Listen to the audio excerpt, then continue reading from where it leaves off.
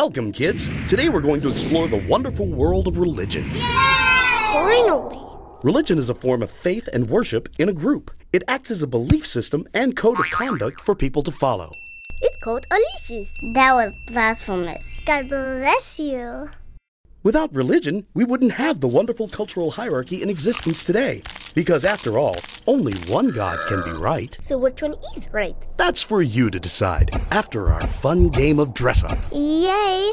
Awesome! I got Judaism. It's like crazy hair day. Not so fast on the celebration, Herschel. Only 0.22% of all people believe in you. That's what my dad tells me at my soccer games. Wow! God is fashionable. Shut up, Quan. You can think of the top religions as the popular kids in school. If you're a nerd, well, good luck. Success of religions depends mostly on the talent of their salesmen. By salesman, do you mean weapon capacity and bloodthirst? Of course. But everything is fine if it's in the name of God. Sometimes I think God drinks my tears and pees them back on my life. Hey, crybaby, you're gonna end up like him? Then shut up, but you face.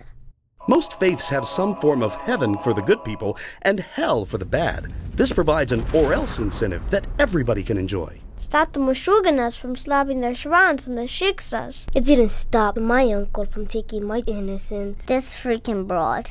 Access to heaven is easy. Simply follow God's plan and you'll be enjoying a special surprise suitable to your own faith. Zainab here has 72 virgins awaiting her arrival. What am I gonna do with 72 virgins?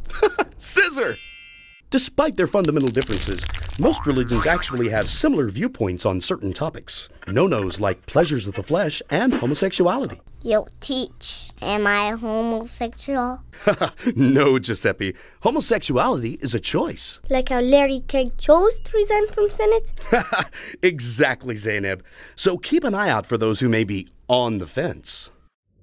Religious rituals go far back to when gods were just plain silly by today's standards.